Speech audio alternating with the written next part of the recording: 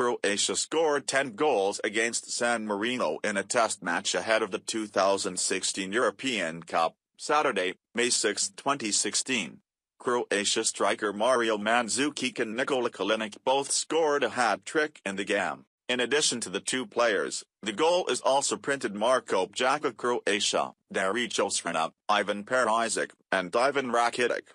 Mandzukic goal recorded in the minute 23, 36, and 38, while Kalinic scored his goal at minute 59, 73, and 84. The remaining 4 goals Croatia printed Jaka the 20th minute, Srena after 24 minutes, Perisic 40th minute and the 50th minute Rakitic. This great victory became assured capital for Croatia to face European Cup next weekend.